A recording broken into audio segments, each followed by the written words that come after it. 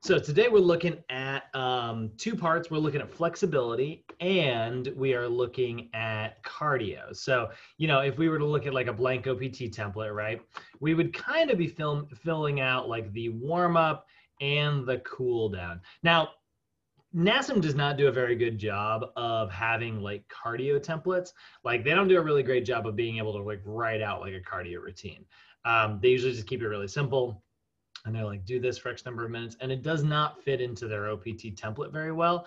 I've come up with some workarounds that I think work okay. But honestly, like the way they assign, like, there's a really organized way to write out your workouts. They just don't give you one that's super organized for cardiovascular training. And that's okay.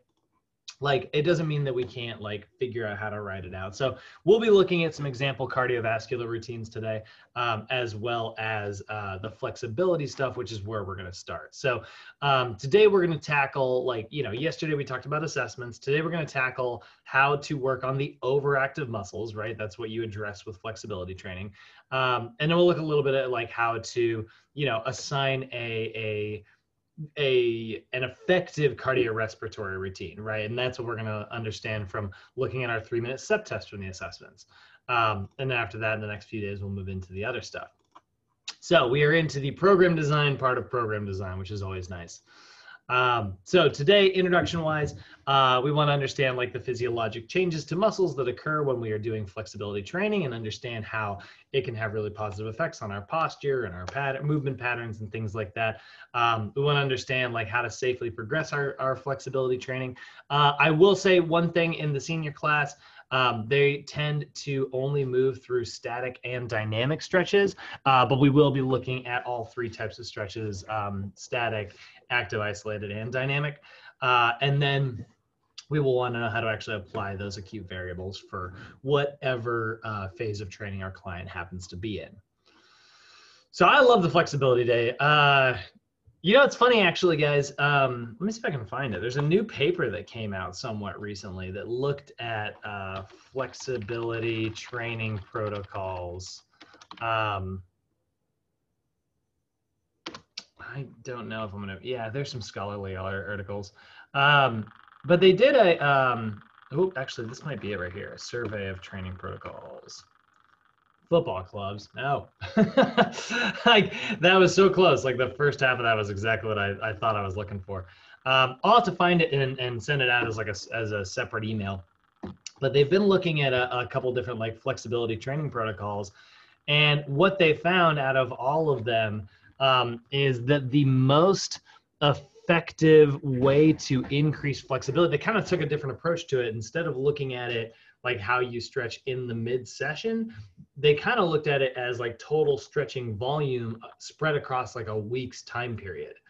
And they found that like stretching a muscle for a minimum of 30 seconds, so static stretches, around 10 times over the course of a week has been shown to sort of be the most effective. So if you're hitting about 10 sets per week of 30-second static stretches, that has been shown to like have really, really, really positive effects on flexibility training. And I read that article and I was like, that's really cool. Cause like that could lead to you putting together a routine that's not necessarily like something you do in the gym. But it could just be something that you do like in the morning if you wake up and you do, was it 10 sets or maybe it was 20 sets? 5 days, 1, 2. Oh, I'm sorry. It was time-based as well. I'm sorry. I'm trying to remember how this goes, but it was either 10 sets of 60 seconds. That's what it was, or 20 sets of 30 seconds over the course of a week's period of time. So what you could do if you were doing like 20 sets of like 30 seconds, you could do 2 sets in the morning, just like 30 seconds on one muscle, 30 seconds on the, and just work your way through the body and just do 30 seconds twice, do 2 rounds, do like a circuit style, right? So if I did my calves, then my hamstrings, then my quads, then my hip flexors, then my TFL, then my core, then my spine, I just work my way through and then I start back over and I did 30 seconds on each of those. That might be like a 10-minute time commitment, 10-minute circuit. And if I did that Monday through Friday, that would totally hit my total volume over the course of the week. Yeah, it's kind of cool. I think it's more applicable outside of gym sessions. You know, I don't think it necessarily applies to like this type of training. But that's been some new research that's been coming out, which I think is kind of fun. I'm gonna find that. I'll find that video and find the article and send it to you guys. So anyway, we do know that like when we're talking about flexibility, we are gonna, you know, train to improve the range of motion of our muscles and improve their extensibility, right? And that's sort of what we talk about when we look at our textbook definition of flexibility here. So, you know, flexibility is going to be defined as the ability to move a joint through its complete range of motion, right? So like as we get older, some of those physiologic effects we've been talking about throughout this course, we know that like we experience a decrease in our flexibility. We experience joint stiffness. Our connective tissue tends to get a little bit less compliant. It gets, you know, a little stiffer and doesn't quite give as well as it used to. And so because of that, we are not going to be able to move our joints the way that we are sort of designed to move them, right? You know, like I know that I've got like my type muscles, you've got your type muscles, you know, we've all got like sort of our postural distortions. And so like when that happens, when you decrease your extensibility and you can't move that joint through its range of motion, you end up moving another way instead. Like I started, I was complaining at Ultimate. Actually, we did a Wednesday Ultimate this week, and I was like kind of complaining because I'm not normally doing it in the middle of the week, so I had just hit like a really hard Monday workout, and so then it was like Monday, and then like I worked out in the morning on Wednesday, but I was so sore Wednesday morning, and I was like, oh Lord, you know, like, and then I went and played Ultimate later, and I remember just like getting there at the field, like trying to like get ready to warm up, and I was like, oh my chest, oh my God, you know, like, I was like trying to raise my, I was like, oh no. And I was definitely like, my body was like trying to be like, no, don't stretch that out. Do this instead, you know, like instead of opening my chest, my body was like, why don't you just keep your chest closed and raise your arms this way? You know, like, and like, that's what soreness does to us, but that's also what happens to us kind of slowly over time. I'm sure, I mean, you guys know exactly what I'm talking about. When you have those super sore days and you're just like, oh my goodness, you know, and you're trying to like kind of stretch out. A lot of times for me, it'll be like my glutes will get super sore. And so like sitting into a chair will be really rough. And that's because like I love like a lot of leg work. And so anyway, you lose that ability to kind of move that joint through its motion. Luckily, soreness is like a temporary, you know, situation. But as we get older, those joints tend to get a little stiff. And so what we don't really realize while we're doing it is, you know, we go to raise our arm up overhead. And because like our shoulder might be really tight or something, we end up like maybe tilting to get the arm up instead, right? We end up finding a different way to get the same job done. So there is going to be a loss of connective tissue compliance there. And when that happens, it starts to alter. They're saying decreased proprioception here, but I like to think of it as like altered proprioception. That's what you really end up with, right? Is you end up altering your proprioception. Because remember, proprioception, right? We know that that's our body's understanding of where it is in space. We've given that definition 100 million times, right? We know that proprioception is how our body is, you know, understanding what position it's in, how it's moving through the world, and things like that. But you got to remember, like the proprioceptors, the sensory receptors that are sending that information to the brain so that it can be interpreted, right?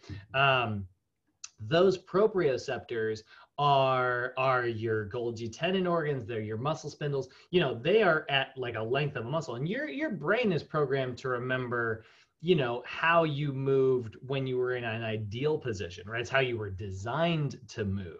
But if you've got a tight muscle and now that muscle refuses to let go, it's sending a signal to the brain saying, no, we're already at full length. We couldn't possibly stretch any further. So then your brain goes, oh, well, then we must be in this position. So then it tries to move that way, but because it's not in that position, because it's getting false data, right? You're going to have altered or decreased proprioception. The way I always think of this, I mean like a new thing that I was thinking of the other day. Speaking of analogies, Irene, right? What's that? what's that video where like, what is it called? Pictionary telephone. You ever play Pictionary telephone? It is a game where, you know, telephone is a game where like you say something to someone, you have to whisper it, and then they whisper it, and then they whisper it, and eventually like it gets further and further and further and further off, right? Like you'll say something like, what's this? Batman doing laundry, right? And then the way Pictionary telephone works is someone will say Batman doing laundry, and then someone will try to draw that as best they can, and then somebody has to interpret what was drawn and say Batman changing his pants, and then somebody else will draw what they were told to draw, and then it will say Batman decided to become more fabulous, and eventually it just gets further and further and further and further and further off. And that's Pictionary telephone. It's a super fun like party game. You know, you can see, let's see here. Those are too low quality, but the cat likes to eat French fries, right? And so we drew that, and it's like smiley cat serving treats, juice and cookies, right? And then this person wrote Cheshire cat gets milk and cookies, right? So it's like somewhat close, right? So that's like a fun game, but I always think of that, like I've been thinking about that lately, and like that's what altered proprioception is, right? Like that's totally what's going on in your body when you got a muscle that's saying, yeah, I'm at full length now, I can't stretch any further. And your brain goes, oh, okay, well, since we can't stretch any further, we'll move in this other way to get the job done, right? And you do it without kind of realizing it. It's not really like a conscious decision, you know?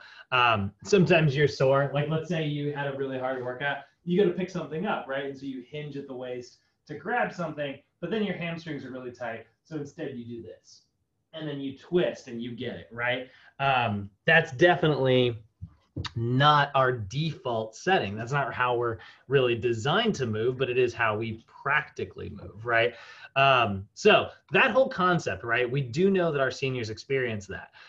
Flexibility is very important for developing that proprioception because it resets your body's ability to understand like when the muscles are at their proper resting length, right? Your body understands where it is in space due to length tension relationships, right? Remember length tension relationships, we talked about that yesterday. It is the ideal resting length of a muscle and how much force it can produce at that length. Senior clients will experience altered length tension relationships, which result in altered gait mechanics, which is their walking, or altered postural distortions. And that's why you start to see, you know, as we get older, you start to see that old biddy shuffle, you know, where somebody is like walking along and they're doing this thing. Right? And it's like, you don't have to walk like that. You're walking like that because you feel like your muscles are too tight to be able to take a full step, or you feel like you're walking like that because that's the only way to ensure that you're not going to like step on something. But if you have proper proprioception, proper balance, and proper flexibility, you're not gonna have to deal with those problems, right? So anyway, there's my big old morning rant on why flexibility training is so important. I think I'm spending so much time on it because I do not do enough flexibility training in my own life. And so, you know, I'm giving you guys a sales pitch so that I hear it and be like, hey man, like you just talked about why it's so important. Stop skipping your cool downs.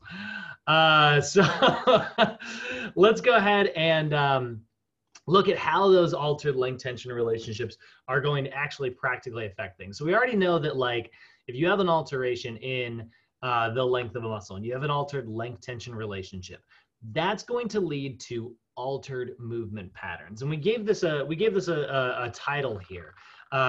Altered flexibility is going to lead to what we call relative flexibility. So relative flexibility is not really, it's not really a type of flexibility, right? It's just a term that describes your body seeking the path of least resistance during functional movement patterns. So the body finds the easiest way to get the job done, even if it's not really designed to move that way, right? So the body learns to move in a way that is altered from the way that it was designed to move. A really good example of that are all of the postural distortions on the overhead squat assessment, right? Your client's feet externally rotate during a squat.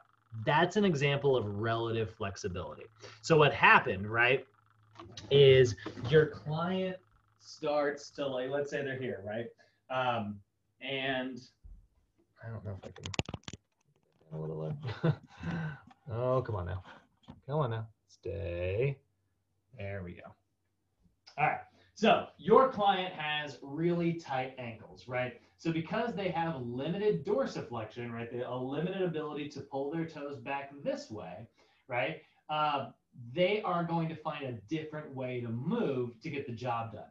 So as they're squatting, they might squat like this, and then all of a sudden they start to get tight, and they start to feel like they're falling backwards, right, because this can't stretch any further this way, and the tibia can't come any more forward on the ankle. So instead what it does is it goes, well, I don't have to stretch if I just turn the feet this way. And then you can drop super low, you know? That's what you're going to see in relative flexibility, right? It's the body finding a way to sort of get the job done, even if that's not how you're really designed to move, right? Every single one of our postural distortions is an example of relative flexibility. Feet turn out, feet flatten, knees cave in, knees cave out. What are the other ones we got? Excessive forward lean, low back arch, low back round, arms fall forward, forward head posture, shoulders elevate. Every single one of those is going to be from tight muscles refusing to stretch to full length, so then the body finds a different way to move, right? And that's all what we mean when we say relative flexibility. So if that's the case, all we got to do is the exact opposite of whatever our body is naturally a little too good at, right? So when we look at, I'm going to look at a length tension relationship here. Right, if we look at a length tension relationship, and we know that it's basically a muscle that's staying in a shortened position. I do love this chart actually. So here's that length tension relationship. This is ideal, right? This is a super ideal amount of overlap between actin and myosin fibers. So this is an optimal resting length. This is a perfectly strong and perfectly flexible muscle. Whereas over here, this is a shortened muscle that's very overactive. That's a tight muscle. And over here, that's an underactive, lengthened muscle. Because here's the thing. Here's why this is so bad for us, right? Because until now, we've been talking about tight muscles, but we got to remember all of the muscles in your body, altered joint mechanics, all of the muscles in your body are organized to have an antagonist, right? An agonist and an antagonist. That's not what I want.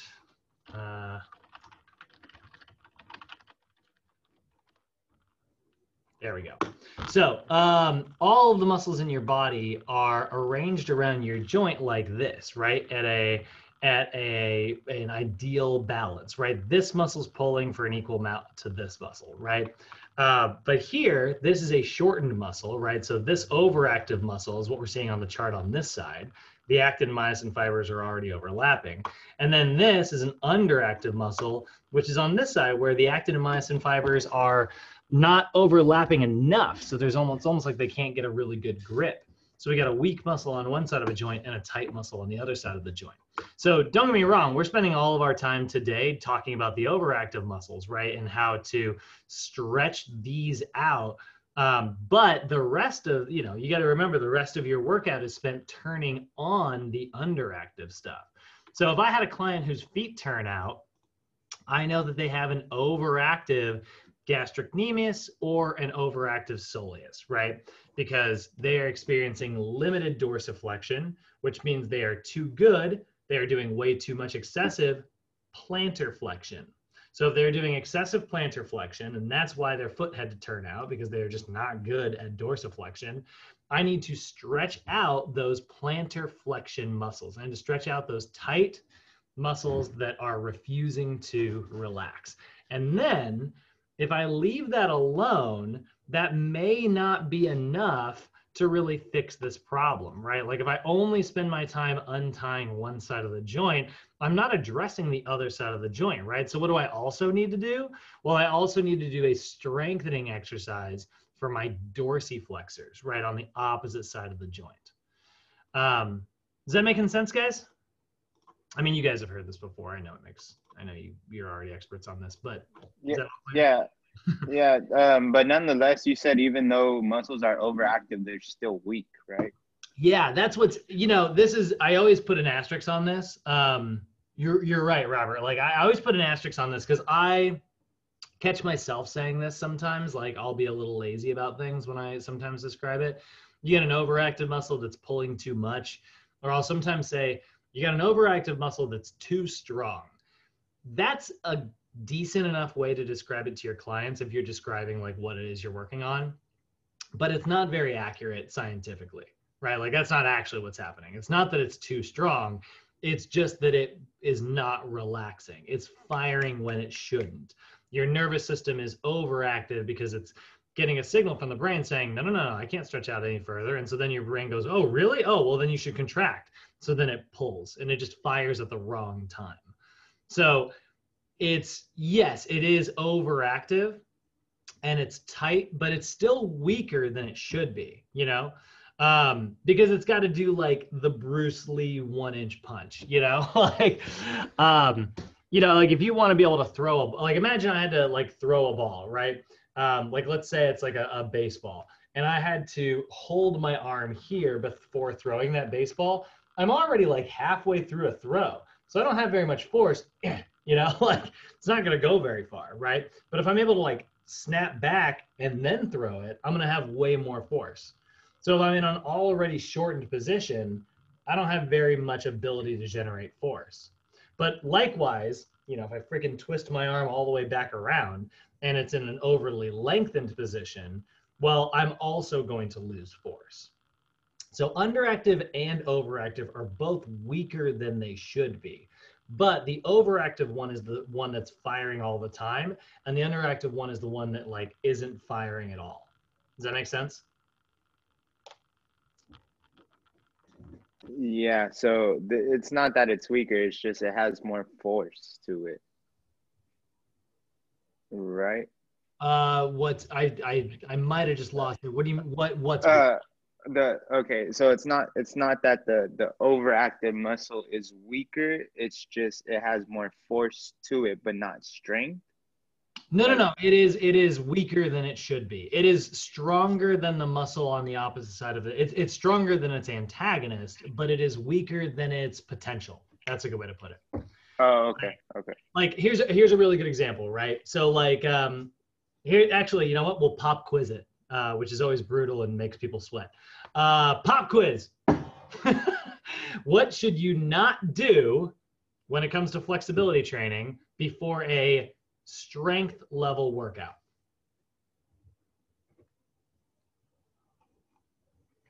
Static stretches? Nailed it. So you shouldn't do static stretches. Why? Well, we've talked about this and we're going to talk about this in a little bit.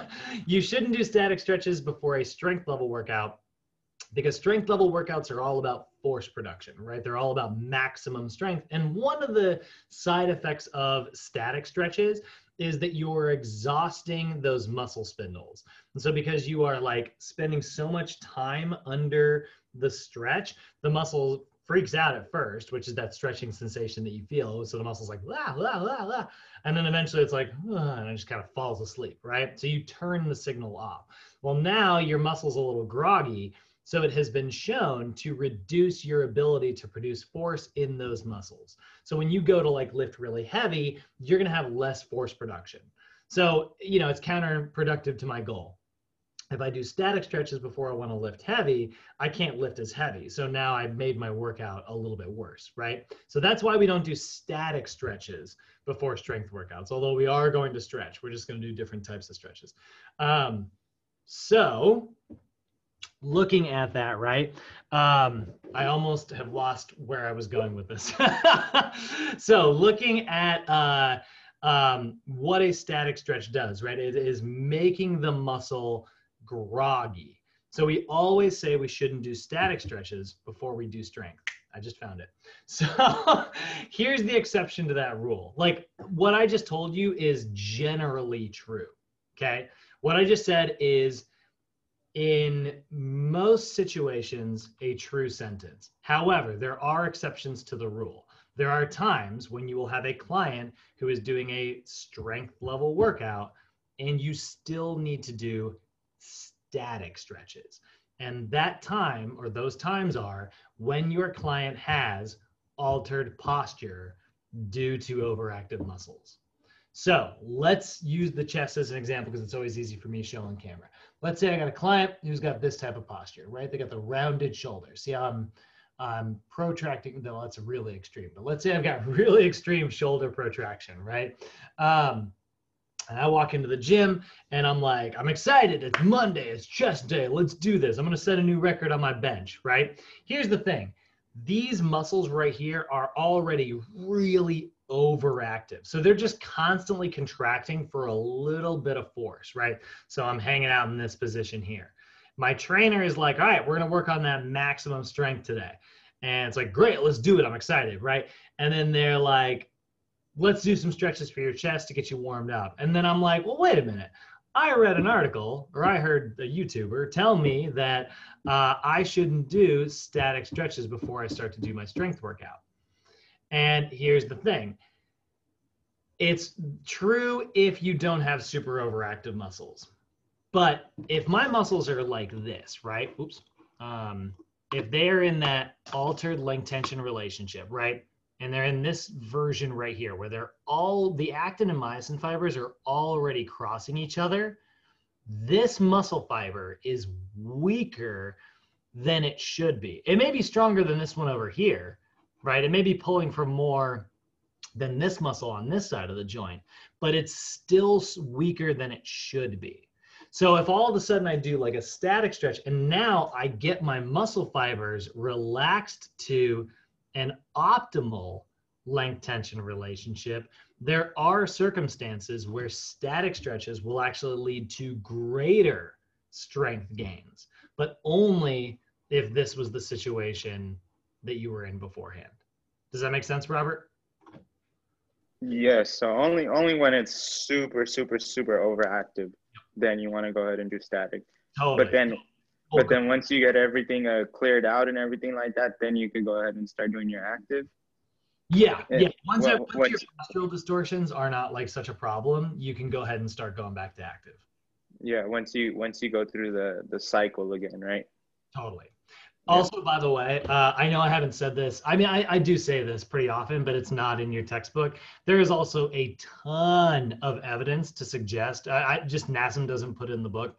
I don't know if it's because like they don't believe in the research or they don't think it's like well qualified, but maybe I think they might just be a little more stringent than I am. There's a lot of research to suggest that even if you do some static stretches for your muscles, if you follow those static stretches up afterwards with like a dynamic stretch for the same muscle, which creates that kind of like, bouncing sensation, which actually turns the muscles on, it totally undoes like any of the negative effects that you have while still maintaining the range of motion. So I've mentioned that a few times, but like there's a lot of evidence to suggest that if you're really worried that you turned your chest off, go do some arm circles and it'll turn right back on, for the most part. I do want to use one more example just for the sake of it because it is the most common underactive muscle we've got. Let's look at your glutes, right? So if we look at like our glutes versus hip flexors, right? And we look at how they're arranged on the body. We know that these are total opposites of each other, right? We know that like you've got your hip flexor complex on the front, it's in charge of hip flexion, and you've got your glute complex on the back, which is in charge of hip extension, right? So hip flexion, hip extension, hip flexion, hip extension, right? And so they do exact opposite things as each other. So one is going to be, let's see here, hip flexion. One is going to pull your knee this way, right? It's going to pull it up like that. Your knee. One's going to pull your hip up this way. Good God. And the other one is doing the exact opposite. That's your hip extension. That's kicking your butt back. So during like a squat or something, right? Standing up out of a chair is hip extension. I'm in a hip flexion position right now. I'm in hip extended, right? So if I spend all day sitting in a chair, I'm gonna get really tight, really overactive hip flexors, right? I'm gonna get really good at that hip flexion movement. Meanwhile, my glutes on that opposite side of the joint, they're going to get weakened, right? But here's the thing, all of them are weakened, right? I just have hip flexors that are weaker than they should be, even though they are pulling more than they should. Doesn't mean they're still weaker than their potential. They're just pulling for more force or pulling passively or neurologically activated all day long. So what I need to do is I need to do a hip flexor stretch, and I need to do a glute activator, like a glute strengthener. And this is all like this concept of what we're talking about and how to fix these overactive, underactive muscles. It becomes a lot clearer when you guys get to capstone. I mean, it should be clear now, but it's going to get even clearer when you get to capstone, because the NASM CES, the corrective exercise specialist,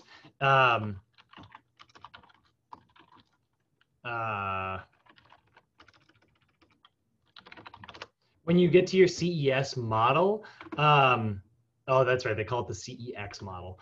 You're going to look at something like this. And this is actually sort of a 4-step process that you're going to go through whenever you see an altered joint mechanic. So you will inhibit an overactive muscle, then you will lengthen the overactive muscle, then you will activate the underactive muscle, and then you will integrate the underactive muscle.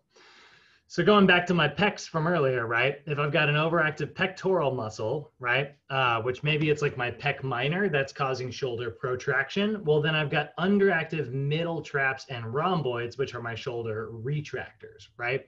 So what I'm going to do is I'm going to inhibit my pec minor, maybe through like a little bit of massage technique, like a lacrosse ball or a massage gun or something like that.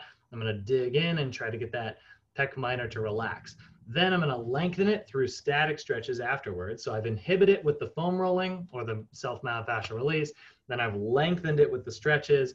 Then I'm going to do an activation technique for my rhomboid / middle trap. So maybe that's like a reverse fly or a row. And then I'm going to do an integrated technique, which an integrated technique means I'm going to do more exercises for those muscles that I just taught how to work, but while my body is doing some more complicated stuff. So I might do like a reverse lunge to single arm cable row. And like, that's a very complicated movement. So I'm integrating this muscle that I'm not used to working with like my entire body. So I've got a lot to focus on while also getting that muscle to fire. So that's something you're going to learn when you get to capstone. That's where like we totally change the whole sort of paradigm. I mean, you'll notice we do this anyways. Like this is totally what we spend our time doing when we write our workouts, right? Like today we're writing flexibility programs. We're going to start with foam rolling, then we're going to move to stretches. And then afterwards, you know, after today's class, we'll move into the strengthening stuff. So it's really not that different from a regular training session, but it is broken down with like a little chart there that makes a little more sense. Did that kind of clear up the idea of like, you know, overactive and underactive muscles are both weak, or at least weaker than they should be. But overactive muscles are basically muscles that are firing too often, and underactive muscles that are not firing enough. Clear? Love it. All right. So let's do it. Let's what do we got? How do we actually stretch? Well, your flexibility training is going to be included in the warm-up portion of your general workout, right? By the way, actually, you know what, while I'm at it, just because I already mentioned the CES, NASM CES template is the word I'm looking for. Just because I've already mentioned it, here is NASM's CES template. Looks a little bit different than your standard, but you'll notice like it has it broken down.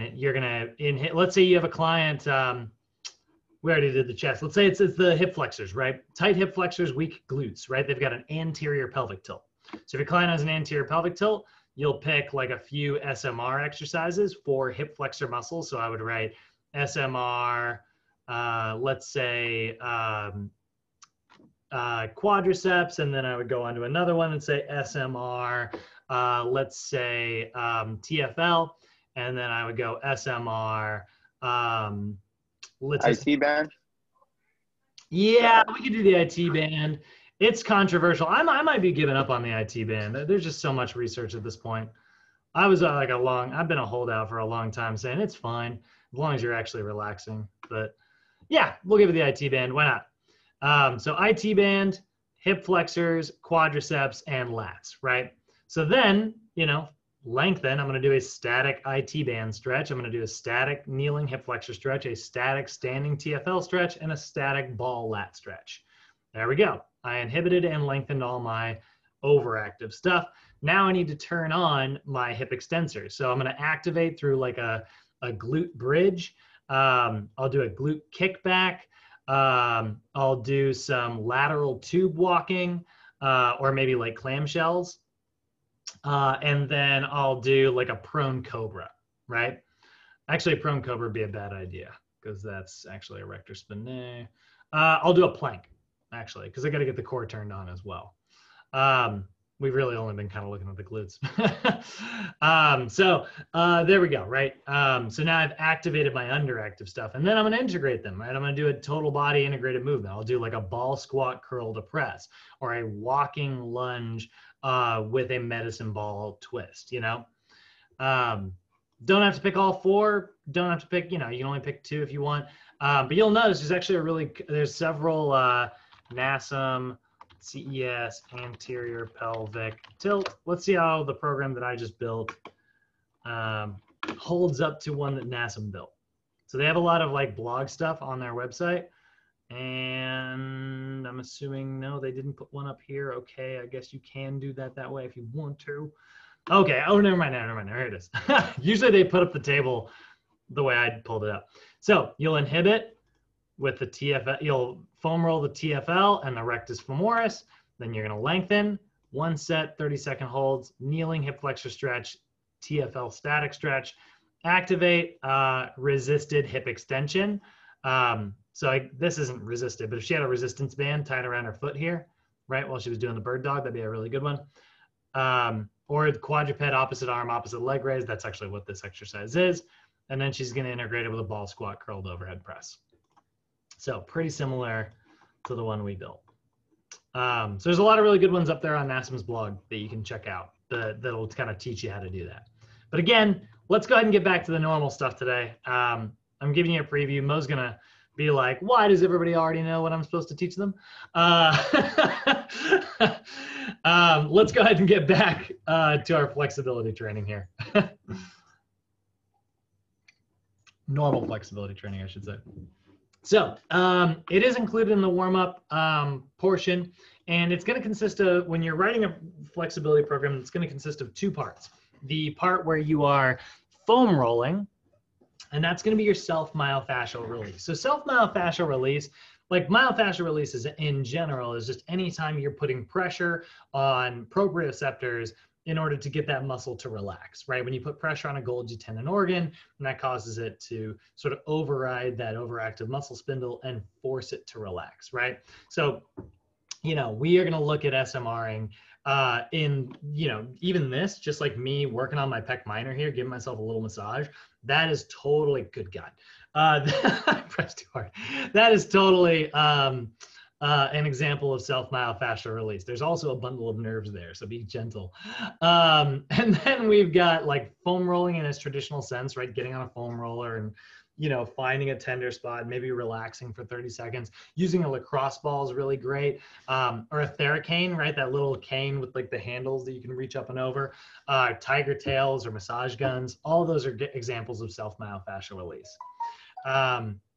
Then it's going to consist of your actual stretching techniques. And those stretching techniques are going to be organized by the levels that you are training in, right? So for the purpose of integrated program design, NASM is going to organize your flexibility training into levels that correspond with that OPT model, right? Remember, NASM's OPT model is that staircase of 3 levels, right? 5 phases, but 3 levels. So in the stabilization level, We've got specific types of stretches we're going to do. In the strength level, we've got specific types of stretches, and in the power level, specific types of stretches. So that's what we're going to be going over from here. So the first one you're looking at, if you've got a client who is in the stabilization level of the OPT model, right? They're in this bottom part of the staircase. So you've got them in the stabilization phase.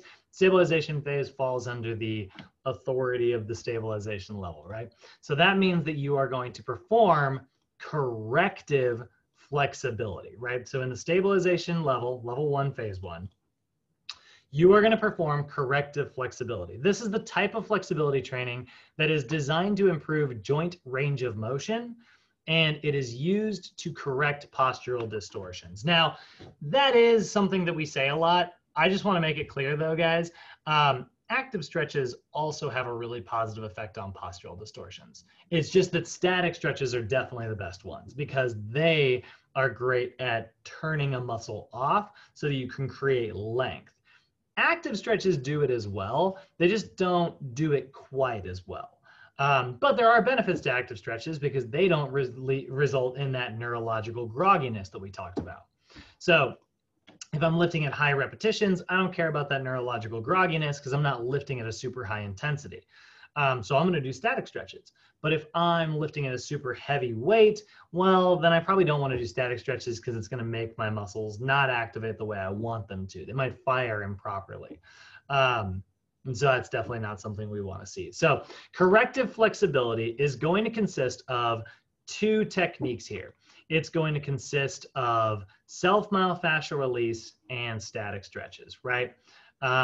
So self-myofascial release is going to focus on your neural and fascial systems. And what you're doing is you're alleviating myofascial trigger points. So if we look at like a myofascial trigger point, there we go. That's a great picture.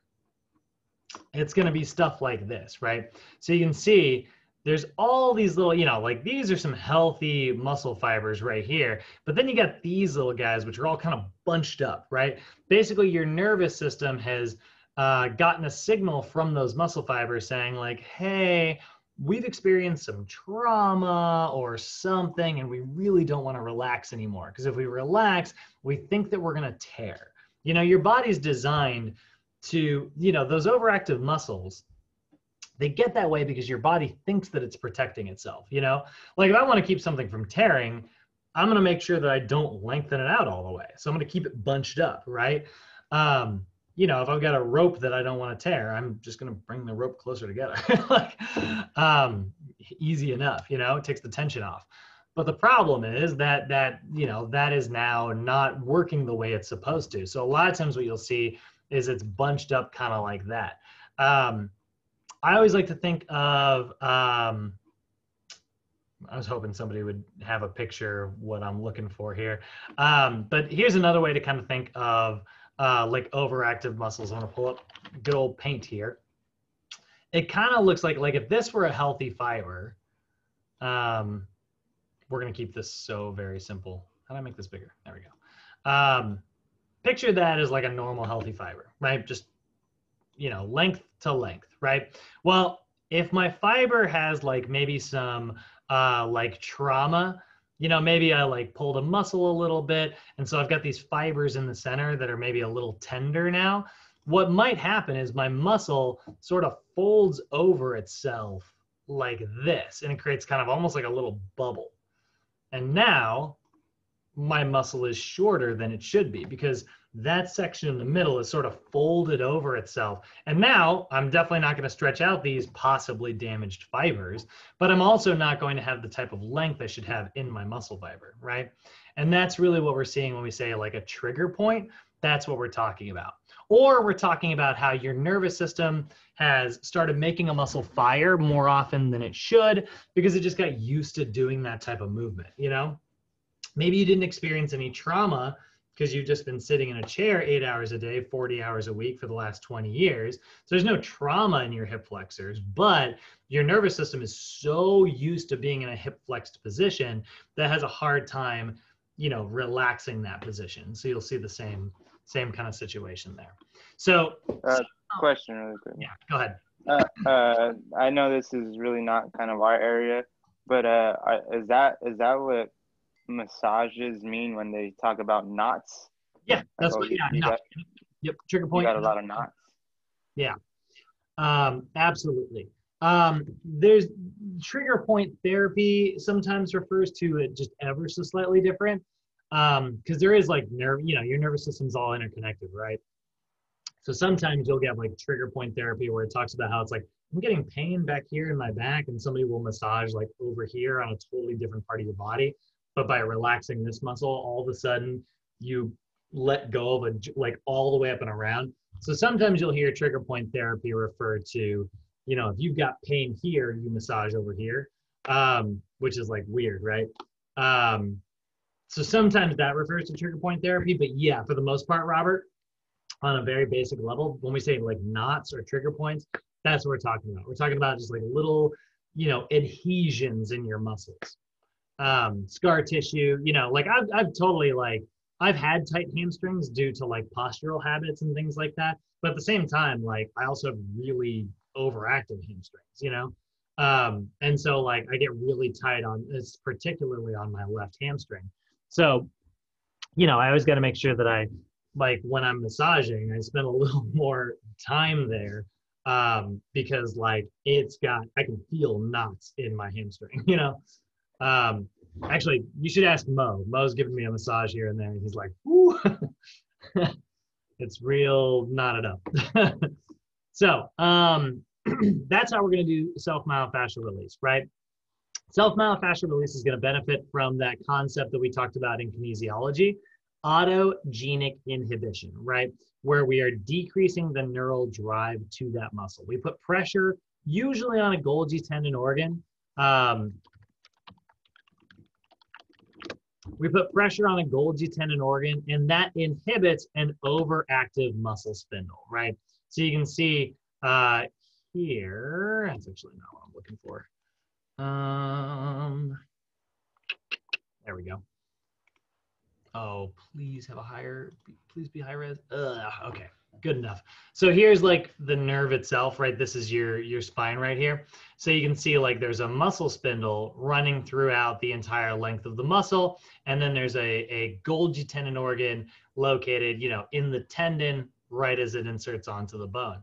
So when you put pressure here, that is going to create an inhibitory signal that will travel up and tell this to shut up, right? You got a muscle that's overactive, creating a knot, right? It's bunching those fibers together, holding them. And then you put pressure on that Golgi tendon organ, which causes both of them to kind of freak out, by the way. And that's why it kind of hurts when you're foam rolling. You're like, ah, right? But then after about 30 seconds, it slowly, you know, causes the whole thing to relax, and then it lets go of those overactive fibers, and your knot becomes not so knotty. So that is sort of why we do self-myofascial release. We put pressure on the Golgi tendon organs, or we put pressure on the adhesion itself. We're either putting pressure on the Golgi tendon organ to create autogenic inhibition, or we're putting pressure on the knot in order to kind of rub it out and get it to relax to full length. Now, and there's lots of other tools that you've got here. Well, I've already talked about this. However, with your senior clients, by the way, be a little cautious with foam rolling. Using a foam roller might be a little bit too much pressure. It might cause some bruising. So instead, you might find that like a tiger tail or a theracane, something where they can kind of, you know, regulate the pressure themselves. Gives them a little bit of like mechanical advantage to hit those hard to reach areas while also not putting too much pressure, and then they can make sure that they're not bruising or anything like that. So it doesn't mean that you can't do self-myofascial release with your senior clients. It's just you might want to avoid foam rolling. Now, our rules for foam rolling are going to be the same rules for our static stretches. So I'm going to come back to this in just a second and look at these numbers. But basically you're going to experience some discomfort, but you're going to try to hold any tender areas for a minimum of 30 seconds. That's going to inhibit that overactive muscle. Then we can follow that up with static stretches afterwards, or active stretches or dynamic stretches. We can follow it up with any type of stretching afterwards in order to lengthen that now inhibited muscle out, right? you know, you knocked the muscle out. Now let's stretch it, you know? And that's where our static stretches come in. Static stretches are low force, long duration stretches, and they're also going to use autogenic inhibition, but they do it in a slightly different way, right? Autogenic inhibition, again, pressure on a Golgi tendon organ, inhibiting an overactive muscle spindle. With the foam rolling, we put pressure on that Golgi tendon organ literally by poking it, right? Well, with static stretches, we're putting pressure on it simply by lengthening out the muscle, by stretching the muscle from end to end. That still puts pressure on those Golgi tendon organs. That's why when you guys are doing your stretches, generally, and this isn't always the case, but generally, if it's not like you being sore from a workout, you'll feel the tension usually around your joints. You know, like when I stretch my hamstrings, for instance, I feel it right behind the back of my knee. That's where my Golgi tendon organs are, because that's where my tendons are, right? Your tendons always insert right before they you know, attach on one side or another of a joint. So both of them are going to, so SMR and static stretches both benefit from autogenic inhibition, although they are doing it in slightly different ways from each other. So what you're going to do for static stretches, same rules here. You're going to do 1 to 2 sets, and you're going to do it for a 30-second hold at least. You can go up to 60 seconds. Heck, I just saw was I telling you guys about this? I just saw a protocol the other day that is like a 10-minute static stretch. It's literally where you heat a muscle for 10 minutes. And while it's heated, you hold it in like a lengthened position. Then at the end of that 10 minutes, you hold it for another 5 minutes under ice. And that's like a 15-minute static stretch. And I was like, that is crazy. But that's got to be a lot of information to your central nervous system, you know, like the heat and the cold and the lengthening and stuff. Like that's you got to be real bendy after that. That is sort of our static stretches in a nutshell there. And that's how we write flexibility programs for our clients who might be in level 1. Do you guys have any questions about that? Feeling good, you two? No questions, but just actually, I guess, yeah, I do have a question about what you just mentioned with the static stretch for 10 minutes. So they're holding that stretch, like not moving with heat or cold. Yeah. Wow. Crazy. Is that sort of like calisthenics? Isn't calisthenics where you hold a position for a long time? Calisthenics just refers to anything that's body weight exercise. Like body weight. Is that those are calisthenics? Oh, okay, because I see those guys doing like, you know, sideways on their body, like holding the bar, like that's perpendicular. Oh, sure. Yeah. I mean, like that's totally that is a calisthenic, but it's not. But calisthenics are not always isometrics like that. Oh, you know? They blew me away, man. I was like, oh, I know, the flag. Yeah, I love it. I've never been able to do the flag. Oh, I love it. All right. So I've got a handout here that I'll go over later, but we're going to talk about how to build that static stretch routine, right? So you can see I'm just going to give you a really quick example here, right? We would foam roll the calves and hip flexors, then we would static stretch the calves and hip flexors. We'd maybe do a little bit for the erector spinae as well. And then we put them on a recumbent bike for 5 minutes to warm up. And there you go. That's a level 1 routine. We'll look at more of that in just a second. Now, you'll notice the PowerPoint is going to skip straight over to dynamic stretches. I got to take a quick pit stop and stop us at active stretches first, though, so we can do the strength level. So it's just that the senior textbook kind of glosses over active stretches because it's like, they're seniors. You're not worried about max strength. And it's like, I get that approach, but we got to learn it all. So if you got a client in level 2, right? So if we go back to that OPT model and they are in the strength level. So if you have a client who's in strength endurance or hypertrophy or max strength, doesn't matter which one they are in, you are going to be doing, you are in the strength level, which means you are going to be doing active isolated stretches, right? So active isolated stretches is what we refer to as active. The category is active flexibility, right?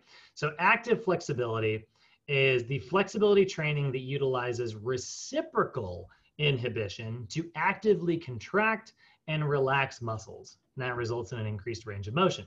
So this is going to consist, rather than the way corrective flexibility was SMR and static, active flexibility is SMR and active isolated stretches. And active isolated stretches, sometimes you'll hear people refer to these as contract relax stretches. I think that's actually what most people call them. But sometimes you'll hear the word like contract relax stretches. So for instance, like let's say I was doing my hamstrings, right? And I took my leg up like this.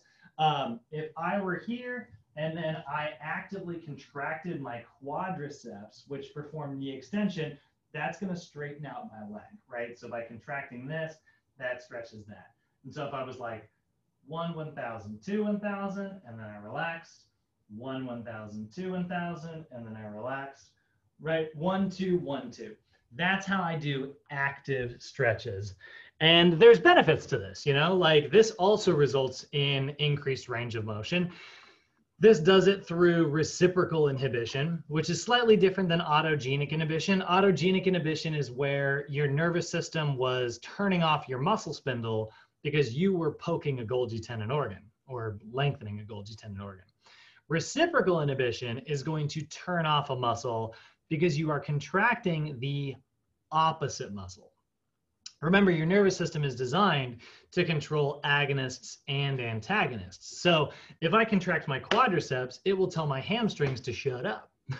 Just like if I contract my hamstrings, it'll tell my quadriceps to shut up, right? It has like the opposite effect, you know? If I'm contracting this way, it's going to turn my back off. And if I'm contracting with my back, that's going to turn my chest off. So that's reciprocal inhibition. So we want to make sure that we are using that to our advantage. So I'm contracting my quadricep, that extends my leg, and that puts a stretch on my hamstring. And then I relax it.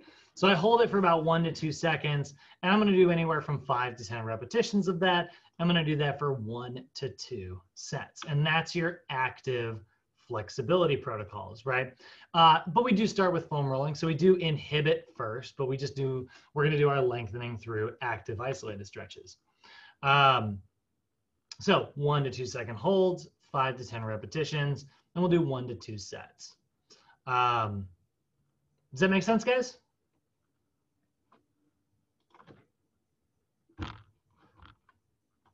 Yeah, it totally makes sense. Cool. Okay. So our last one, our last level here, we're going to look at is the power level. Now, if you got a client in level 3, or if they're in phase 5, right? If they're in phase 5, they're going to be in level 3. Clients who are in the power level, they are going to get dynamic stretches, right? So this is going to be, our category is functional flexibility, right? So functional flexibility is flexibility training that utilizes dynamic movements that move through all planes of motion to actively stretch and warm up our muscles. So again, SMR, no surprise there, but we are adding dynamic stretches in instead. So I will warn you guys a little bit. Sometimes students will be working on memorizing their stretches, and NASM likes to ask you flexibility questions in 2 different ways. They will sometimes ask you which of the following types of flexibility is associated with, and they'll say like level 1, level 2, or level 3. Types of flexibility are corrective flexibility, active flexibility, and functional flexibility. Those are your 3 main categories. And then sometimes they'll say which of the following stretches are most appropriate for a client in, and then they'll say whatever level they're in.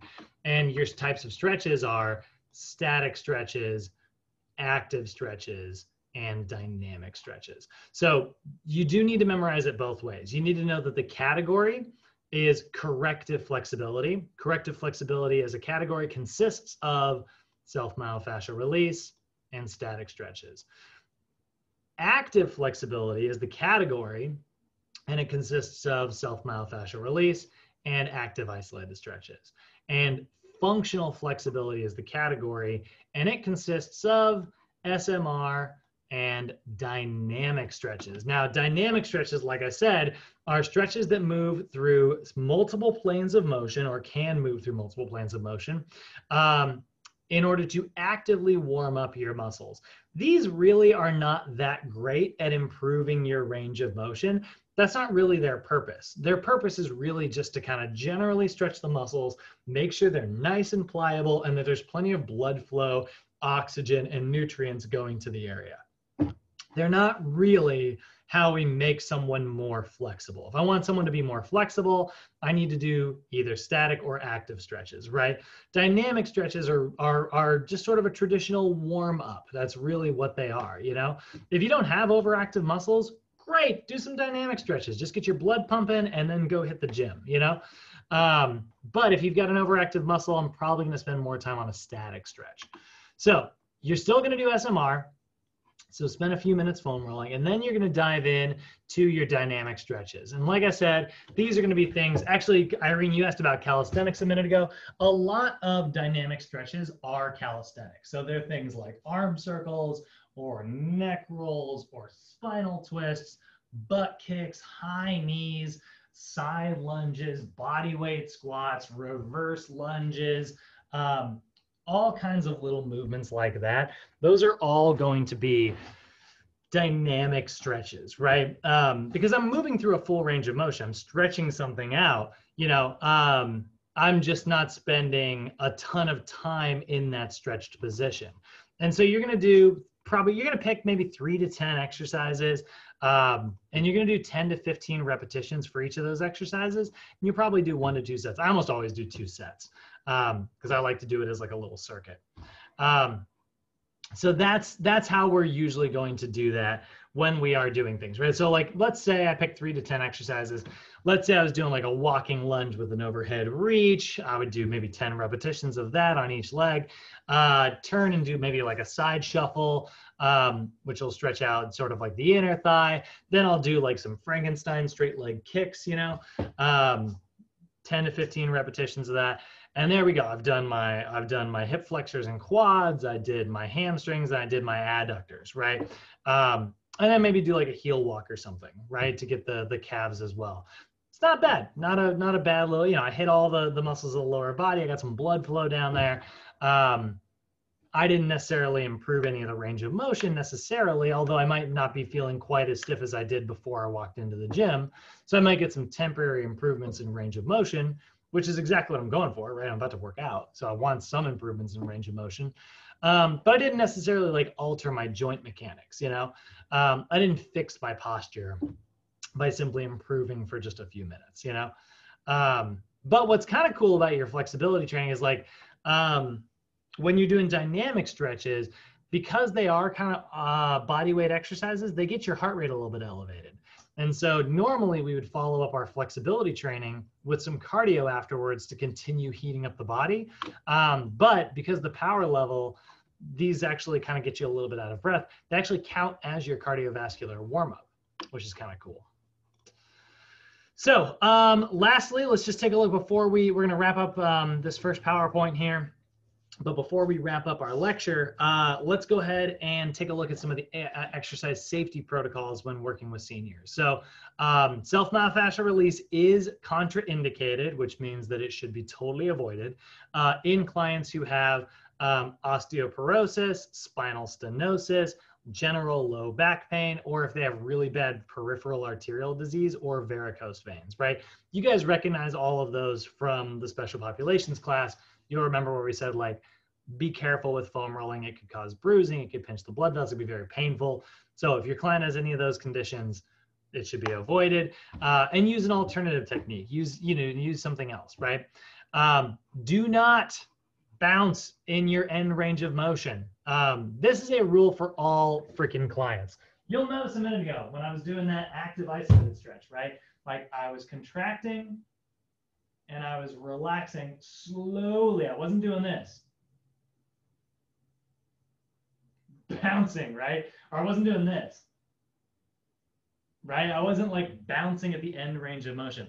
All that bouncing does is stretch you beyond the point of sort of comfort, right? So when you do that little bounce, you might feel good because you're like, yeah, I got further than I did a second ago, right? And you bounced a little bit further. What ends up happening when you do that is your nervous system goes, ah, ah, ah, ah, ah. It's freaking out. And you are actively turning on that muscle. Not awesome.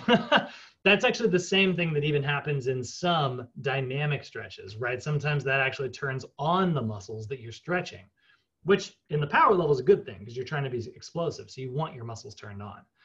Again, that's why we don't do dynamic stretches in stabilization and we don't do static stretches in power. They are different strokes for different folks. They are, we have different purposes. I think that bouncing can be okay in some situations. If you're really trying to get a muscle nice and activated, go for it and bounce that thing. It's going to turn your nervous system on and freak that muscle out, which is a good thing. Suddenly that muscle's like, I'm up.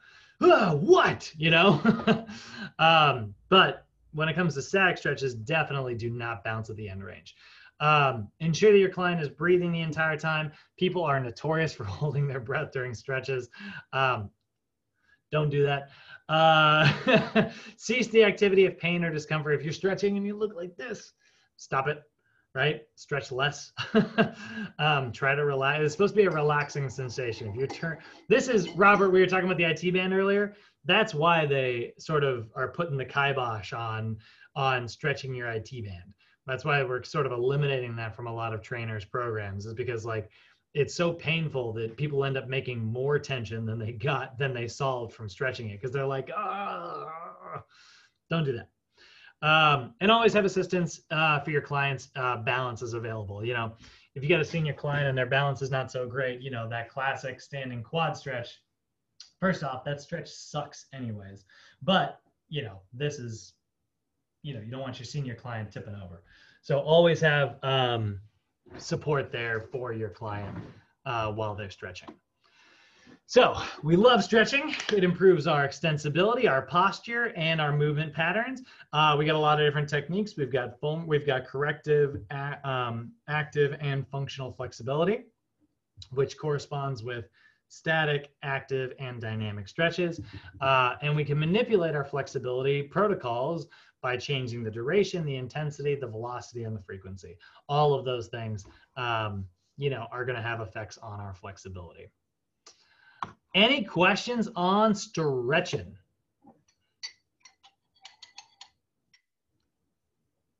Feeling good, guys? All right, we are moving on to cardio land, my favorite land. So, let's take a look here at our cardiorespiratory fitness. So this is going to look really familiar to some of the stuff we've seen. They're back, the FIT principles. You guys should have these quite memorized by now. So we are back to our FIT principles. We're going to see those again. They're always something to consider whenever you're talking about cardio. Honestly, it's just like one of those things where it's like, yeah, man, like we got to understand intensity and duration. So we're going to look at our cardiorespiratory guidelines today, talk about the benefits that come along with cardio training, the rationale for writing an effective cardio training program, understand our FIT principles, and sort of how to do all of that. So in general, before we get into the NASM zones and methods and percentages of heart rate and stuff, in general, when you are considering writing a program for someone, you want to consider your FIT principles, right? We want to understand that frequency and intensity and duration all have like opposite effects on each other. As one goes up, the other's got to go down. Because if you are doing high frequency, high duration, and high intensity, you are, you are high. No, you are headed to injury city population U, So, frequency is the number of training sessions in a given time period. In general, the frequency that we want to recommend for our senior clients is going to be about 2 to 5 days per week for our older adults. Intensity is the level of demand for your activity. It's going to be anywhere from 40 to 85% of your VO2 max. Honestly, NASM doesn't usually use VO2 maxes. The most common version that you guys need to be familiar with are going to be your heart rate training zones. So we're going to be anywhere from 50 to 65% of our heart rate max if we are warming up, and then anywhere in like zone 1, 2, or 3, which is 65 to 75, 76 to 85, 86 to 95% of your heart rate max. Then we've got time, which is the length of time spent in your activity. So 30 to 60 minutes a day, 5 days per week is really enough for our senior clients to see some really positive effects, or at least stave off the negative effects of inactivity. Or if they can't do a straight 30 minutes, then they can do multiple 8 to 10 minute bouts instead. Type is the mode or choice of activity that you're doing with your client. So recumbent bike, treadmill, swimming, walking, boot camps, bear crawls, any of that stuff. Boxing, all of that is your type, and then enjoyment is the level of pleasure derived from the activity. Remember, we talked about during our assessment, we gather some of our general medical and history questionnaire. We gather, a little bit of info about our clients' hobbies and stuff. And so figure out what they enjoy, figure out what they like. Those are sort of like general guidelines. Now, when you are prescribing intensity for your client, there's a couple different methods that we've got out here. The first one is going to be your Borg scale, right? So the Borg scale is also known as your RPE scale. That's your rating of perceived exertion. It's basically you are asking your client how hard they feel this activity is, right?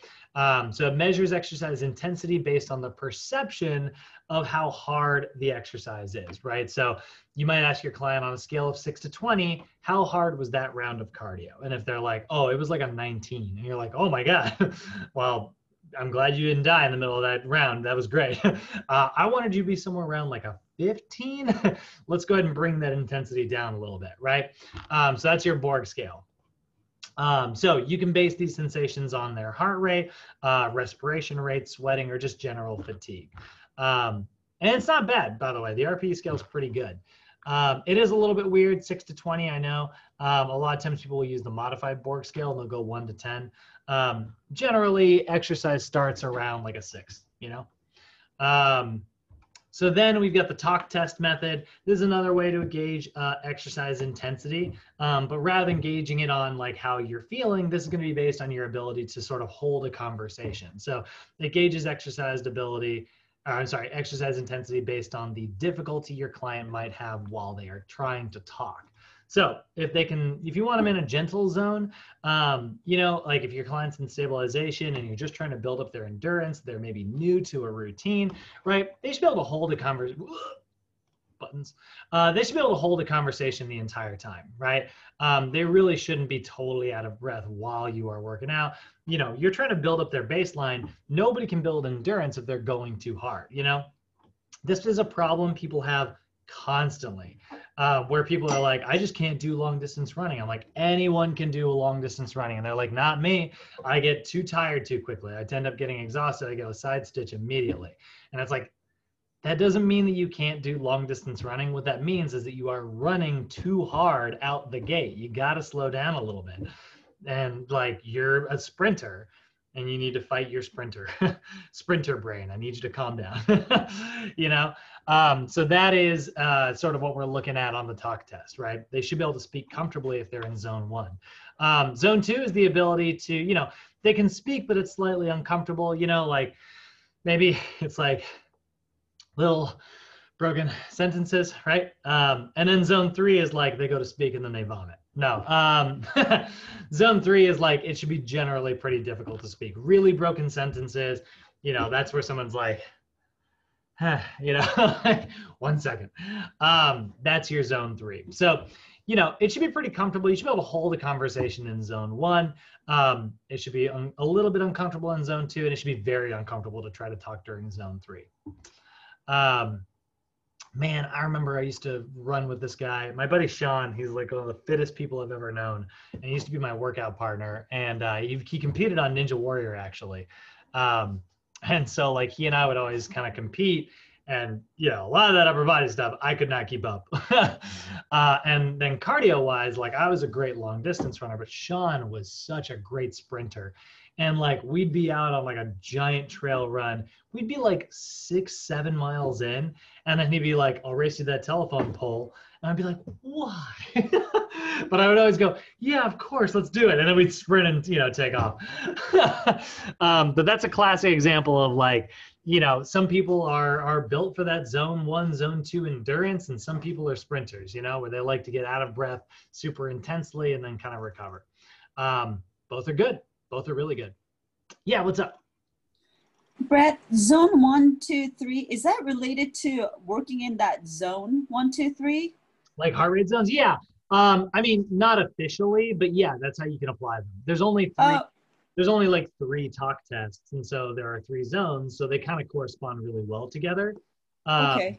But the zones are a NASM thing, and the talk test is kind of its own thing. So I don't want to say 100% yes, like black and white, but you can totally use it. That's how I use it. So yes, but with an asterisk. I feel like when I give answers like that, I should have been a politician.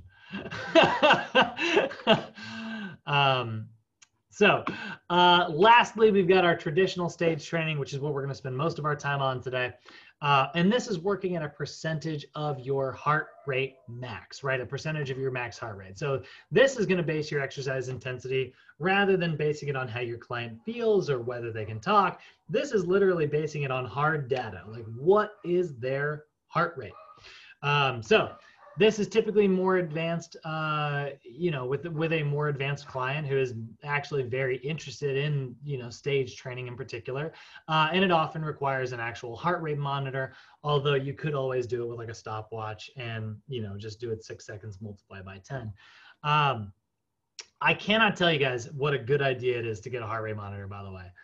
And get the good ones. Get like a chest strap heart rate monitor. They are just, if you are serious about your cardio, they are just the greatest tool, because they're super, super accurate.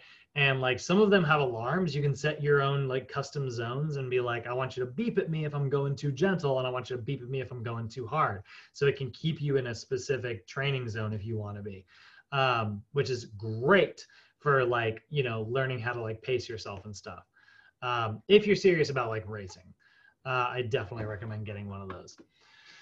So working in talking about those stages, right? Looking at our zones here. So NASM is going to break down, we've got our levels here. NASM, for some reason, decides to break these down even further. The reason, in general, they're going to correspond with your levels, but I get what they're doing here.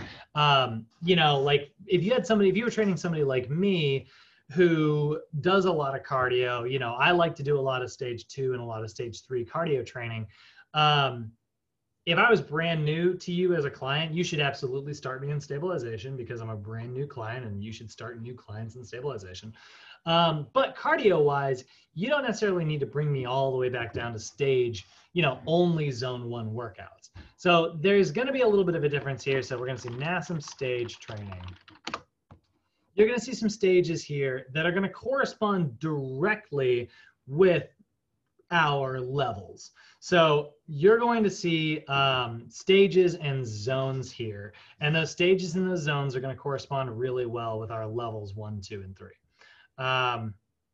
But yeah, they don't do a great, okay. All right, we're going to do a weird thing. We're going to open up this picture.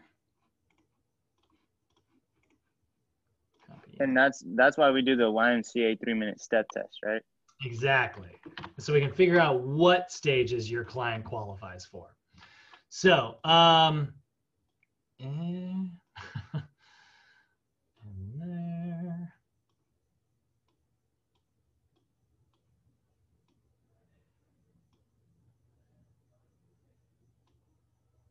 All right. So, we've got stage 1 here.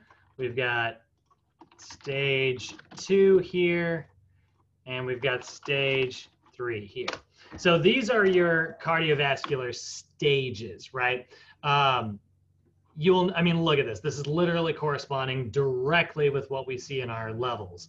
So Unfortunately, it's a little bit more vocabulary for you guys to memorize, right? We've got level 1, 2, and 3, phase 1, 2, 3, 4, 5. Well, you've got stage 1, 2, and 3. And within stage 1, 2, and 3, you have also got zone 1. Stage 2 is going to be zone 1 and, oops, zone 1 and zone 2, and stage 3, this isn't going to fit, zone 1, zone 2, and zone 3.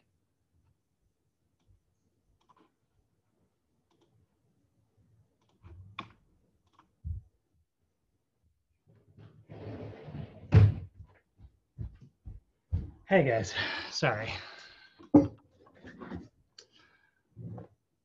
Sorry about that. My internet crapped out for a second. Okay, put that back on screen share. All right, my internet's starting to be a jerk, so I'm gonna try and get through this quickly now. Can you guys both hear me? Irene, Robert? Yeah, you're good. Okay. All right, so those are our levels that correspond with our stages, right? So if we take a look at this in terms of like overall program design, if you've got a client who is in level 1, so they're in stabilization, you are going to give them a stage 1 cardiorespiratory routine. This is your baseline cardio stage. It's designed to improve general overall fitness levels for sedentary folks, right? So this is steady state cardio. When you think about like going for a run and you're just going to go for step 1, start running, there's no step 2. Yeah, like you just keep going, right? Like that's your steady state cardio. You're just going to be at stage 1 cardio, which is only going to consist of zone 1. Now, zone 1 is going to be 65 to 75% of your heart rate max, right? So when we look at stage 1, you want to slowly work your client up to 30 to 60 minutes. You may need to start with shorter bouts of exercise because they might not have like good running economy. So you might find that they like blast right through stage 1 way too quickly, because like there is sometimes like this level right between like a walk and a jog where like, you know, some people just can't maintain a jog, but a walk is too gentle. And so like they just don't have very good running economy yet until they kind of get used to it. And then once their body kind of adapts and develops enough muscle to kind of handle that, then they can actually slowly like maintain a jog. So you might need to break it up into 8 to 10 minute bouts. But once your client can do about 30 minutes in zone 1, they're ready for stage 2. Alternatively, you could also just do a reassessment and see if they qualify for stage 2 by giving them the 3-minute step test or the Rockport walk test again, until eventually their scores improve enough that you can give them a stage 2 routine. So then we've got the strength level, right? Strength level is for clients who are in level 2, right? So that's going to be a stage 2 cardio routine. This is going to introduce interval training, and it's going to focus on developing an increased lactate threshold, which is that moment where you are officially producing more lactic acid than you can kind of process with your metabolism. So now there's lactic acid left over. This is where the burning comes in, right? So that's your lactate threshold. We want to be able to kind of handle as much lactic acid as possible, because lactic acid is a fuel source. So the more of it we can produce, the better.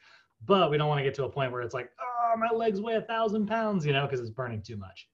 So that's why we have interval training. We sort of develop a bunch of lactic acid, then we slow down a little bit to kind of, you know, get rid of all that. Then we speed it up again, and then we slow it down. And so this is where we start to do sort of low intensity interval training. This is not HIIT training, by the way. This is an introduction to interval training. So this is low intensity intervals, not high intensity intervals. So you're going to have, you're going to alternate between zone 1 and zone 2, right? So you might warm up for 5 to 10 minutes in zone 1, or maybe even below zone 1, just because it's a warm up. Then you're going to do an interval in zone 1 for maybe 3 minutes. Then you're going to do an interval in zone 2 for about 1 minute, and then you're going to alternate between those two. 3 minutes of recovery, 1 minute of hard work. And that is why, if we look at our little picture here, we are doing both zone 1 and zone 2. That's a stage 2 routine.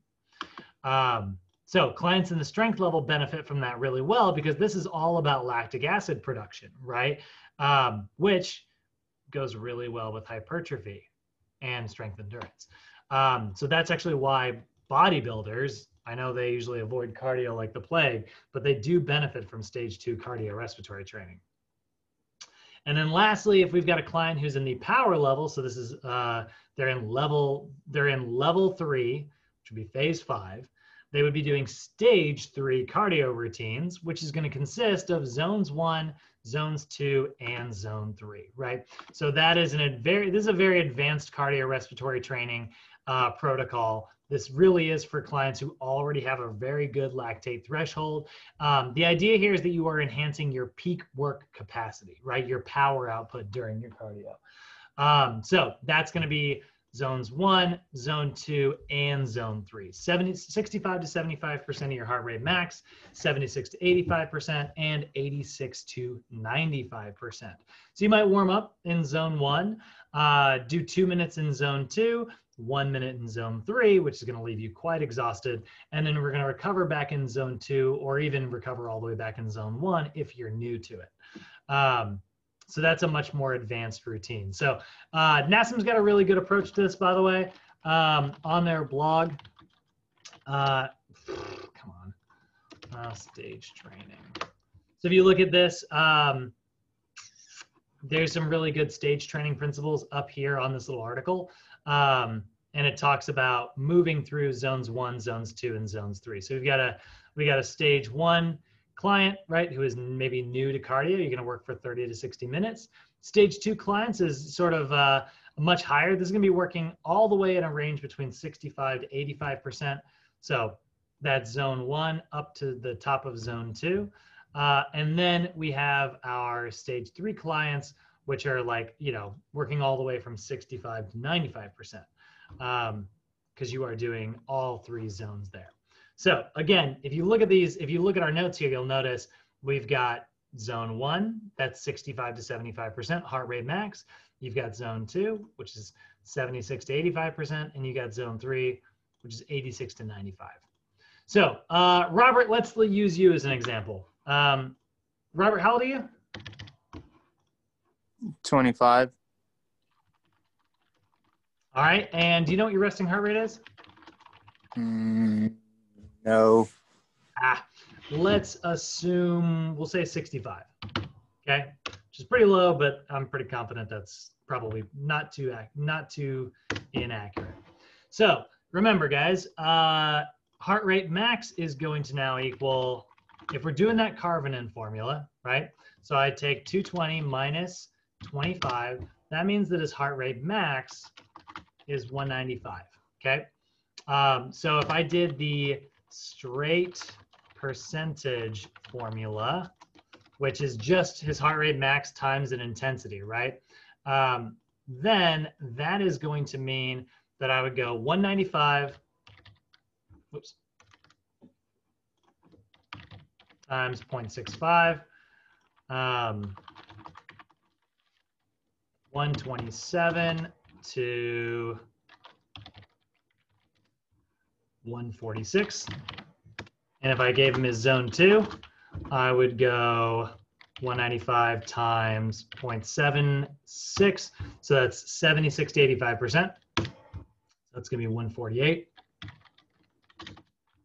to 166. And then if I roll 195 times 6.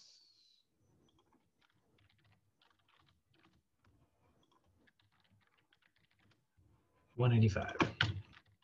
There we go. So there's our straight percentage version here, right? So if Robert was my client and I had him have like a stage 1 cardio routine, and I encouraged him to buy a heart rate monitor, I would say, all right, Robert, today I want you to hit the treadmill for about 30 minutes. I want you to be between 127 and 146 on your heart rate. Cool? And that's his whole routine for the day. Nothing fancy there, right? But if Robert was doing a stage 2 routine, I'm going to have him do alternating between zones 1 and zone 2. So I'd say, Robert, I want you to be between 148 and 166 for about 1 minute. That's going to get you a little bit out of breath. Then I want you to recover somewhere between 127 and 146 for 3 minutes. Then I want you to repeat that for a total of 20 minutes. Okay, so there's his stage 2 routine. And then his stage 3 routine would use all 3 of these zones, right? So I'd say I want you to be between 168 and 185 for 1 minute. Then I want you to be between 148 and 166 for 1 minute. And then I want you to recover at 127 to 146 for 1 minute. Not bad, right? But we could be even more accurate here if we took into account the Karvonen formula.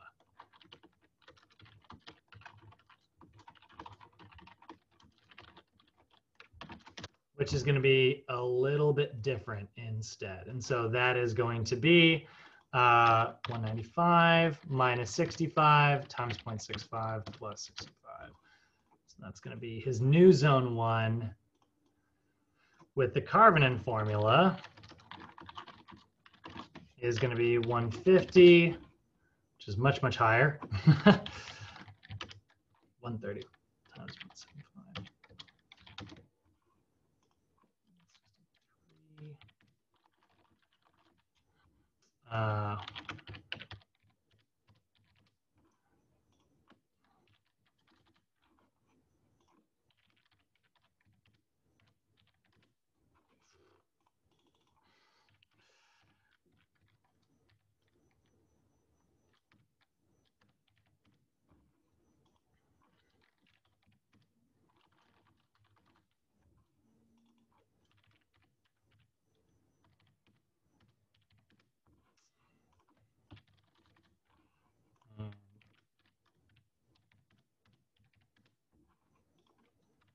So there would be a much more accurate version. It'd be the same thing, right? Give him the same, I'd totally give him the same workout. And maybe I just pick the number that's like right between the middle of each of these, so he doesn't really have to worry about the ranges, right? I could totally just tell him what I want his heart rate to be around. Like, Robert, I want you to be around 156 for 30 minutes straight. Or I want you to be around 170 for 1 minute, and then I want you to recover around 156 for 3 minutes. So that's where heart rate monitors really do come in handy, guys. You see, does that make sense for how to use these zones? Did that kind of make that highlight really clear? Cool.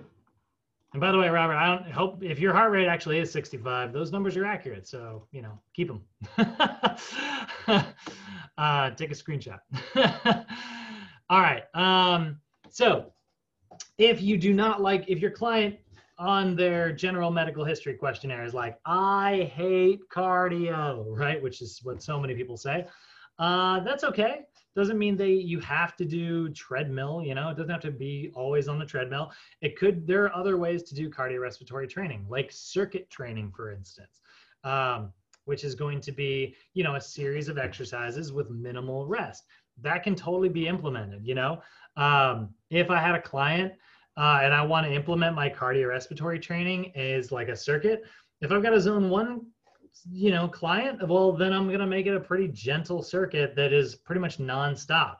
If I've got a stage 2 client, they're going to have some pretty challenging exercises followed by some pretty gentle exercises as like a circuit. So it might be something like, you know, high knees, which will really get your heart rate up, followed by just some gentle body weight squats, followed by maybe something like burpees, right? Followed by maybe like a general chest press. You know, like their heart rate goes up, their heart rate comes down. So I do gentle little intervals if I had stage 2.